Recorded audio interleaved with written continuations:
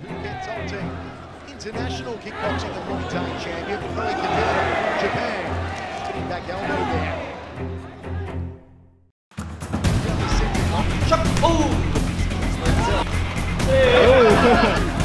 Oh! Red corner, Lerdsila PhuketTopTeam. Alright, so for those of you who don't know, that is Lerdsila PhuketTopTeam, one of the greatest Muay Thai fighters alive and multiple-time world champion. Last week, I got the chance to train with him at a seminar he was doing at Muay Thai ATX. Shout out to Coach Alex. We covered a lot of his tactics that he uses in his signature tricky style. Now when I say tricky style, what I mean is Lerdsila is a master of psychology. He deceives his opponents into thinking he's somewhere that he's not, into putting their guards somewhere that they shouldn't be, and hitting them where they least expect it. All tactics that make him an extremely effective, deceptive fighter, and something that I try to emulate with my own style. It was a lot of fun, and I really appreciate getting that opportunity. But more than that, I got the chance to spar with him, and I caught it on video. So, today what we're going to do is watch that video. I'm going to break it down, let you guys know what I did wrong, what I did right, and what I learned from this amazing champion. But before we move on, I would really appreciate it if you guys went ahead and subscribed. That support really does help me out. It helps me keep making these videos week after week.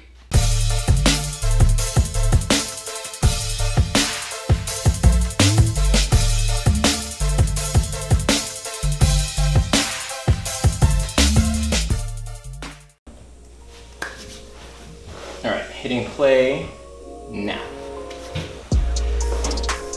So walk out,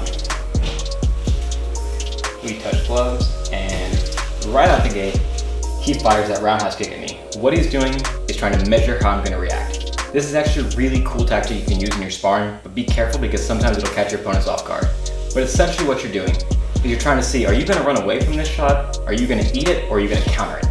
Those three reactions are going to tell you a lot about the person you're dealing with. If they run away, that means they probably don't want to be in that sparring session at all. If they eat it, that means they either don't know what they're doing or they just weren't prepared for it. But if they counter it, it means they were ready from the get-go, and maybe they've already got a plan of attack, or they're being very jumpy. Either way, it tells you a lot about the person you're sparring with. In this case, he fired it off to see what I was going to do.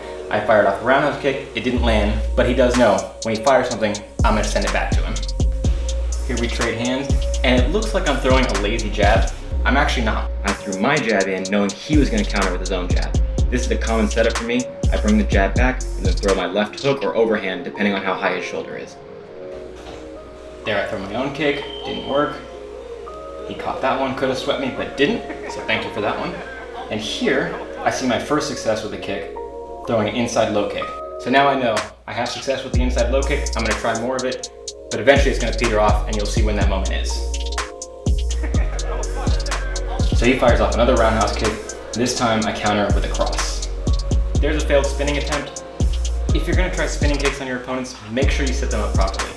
Nothing I've done so far has taught him that he needs to respect my regular kicks, so when I go for the spin, he's just gone. Here he's ramping up the speed a little bit. Here his overhand connects with my face. It was super fast, not hard at all, but it did tell me if he wanted to, he could have taken me out there. So there, that's the moment when I decided I'm going to stop throwing the inside low kicks.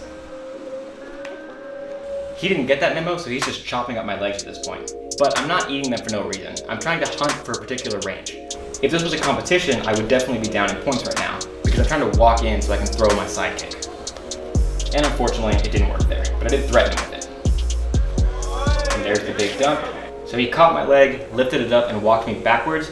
Essentially what he's doing is make my balance fall behind me until I have no choice but to roll or fall on my head. He was nice enough to let go of my leg so I could roll away, but if we're talking about a fight, he could have dropped me straight on my head. That is totally legal. So one of the things we worked on in the seminar is kicking out your opponent's leg while they're kicking at you. And I wanted to show him that I was paying attention and that I'd learned it. So I was letting him kick me again because I was trying to figure out the timing of his kicks. When I finally did, there I come with a side kick to the posting leg. That little nod from him tells me he appreciated me doing that. So here, you see that I'm putting my glove on top of his. What I'm doing at this point is stalling, because right now I realize I think he wants to clinch me. And I really don't want to get in a clinch match with him. I'm not good at clinching to begin with, but I'm definitely not going to stand a chance against him. So, what I'm doing right now is not so much trying to push him away, but I'm trying to push myself away from him. But because of that hesitancy, because I was showing him that I was afraid, he starts eating me up at this point. Also, you know you're a success when you're wearing a tank top with you on it wearing multiple championship belts. Shin on shin collision is not something you want to do. It hurts like crazy, and if you don't have conditioned bones, it could actually break something. So that's why we train and spar in our shin guards. Just in case something like that happens, nobody gets hurt. So make sure you have a good pair of shin guards when you're sparring. And now, we get into the fight that I want to have. Because like I've said before, I'm naturally a counter fighter, and this man is the king of counter fighting. So at this point, he and I are just baiting each other in. I'm throwing a jab, he's countering with his own shot, he's throwing a shot, I'm countering back. This is the most fun type of sparring for me. Is it necessarily entertaining for an audience? No. But for the two of us, I can tell we're having a lot of fun. Something you might have noticed is that I'm shifting from my left forward stance to my right forward stance. And in these videos, I tend to advocate not switching your stances while you're learning. At this point, I've had plenty of experience sparring, and I'm just about as comfortable in my left forward stance as I am in the right forward stance. So I actually like switching my stances a lot when I spar, because it can mess up your opponent's timing a lot. They're used to you standing one way and suddenly you switch it. But you have to be comfortable in both stances. If he figured out that I wasn't good in my right forward stance, that could have been it for me. So, master one stance, then play with the other one, and then learn how to switch them up as you see fit. There's another failed spinning attempt, but I did land 2 clean kicks beforehand. Probably should have done that rather than try to spin. He and I are playing at such a low intensity that nobody's getting hurt. Even if all these strikes landed clean on their targets, neither one of us would be hurt. Because there's a difference between intensity and commitment. Intensity means if my shot lands, it's gonna take you out. Commitment means my shot is gonna land, but I'm not gonna put anything behind it. I'm just gonna let my hand or my foot land where it needs to so that you know I could hurt you. So you could be sparring every single day if you have good commitment but low intensity. Now, if you're a fighter, you definitely want to increase the intensity every once in a while. But if you're training just for fun or self-defense, then you want to be doing lots of low intensity, high commitment sparring. There's no reason you should be having all-out wars in your sparring. And there's no reason you should be sparring just once a week because you get hurt every time you spar. You should be able to spar at the end of every single one of your classes. One of the things that I was really surprised by was how much Lerdsila moves like a karate fighter. I wasn't expecting that. I thought he was going to move like the most traditional looking Thai fighter. Granted, I've already seen plenty of his fights, but watching his footwork, watching the way he breaks down the way he moves, it's almost exactly the way we do this in karate and Kajukenbo. What that tells me is he's able to incorporate the philosophies and footwork methods that we have in other martial arts into his own game. It's still Muay Thai, it's still distinctively Muay Thai, but he's adopted the movements from other martial arts. And that's the way your training should be. You should take what's useful and make it work for you. And at this point, he's dropped his hands completely. He's trying to bait me into a big swing, and I'm not gonna fall for it. We're nearing the end of the round, and here comes my proudest moment from this entire sparring session. I fake this roundhouse kick. He thinks it's gonna go to his leg or to his head, so he guards up for it. I switch it over at the last second. Boom, side kick. Did he give that to me? Yeah. Did he fall over so I feel awesome? Yes, and I appreciate that. But the fact remains, it still did land. And once again, there's such a low level of intensity here that I was able to pull back that kick before it actually hit him. So honestly, this was one of the most fun sparring sessions I've ever had in my life. When you first get started sparring, it feels like a fight and you think it has to be, but it doesn't. As you get more experience, as you get more comfortable, you learn that it's just an enhanced, accelerated learning session. So when you're going against someone like this, someone who outclasses you by just a bajillion miles, you can actually learn a lot as long as you keep your mind open and walk in with the attitude knowing I'm gonna get hit, I'm gonna get swept, but he's trying to show me something.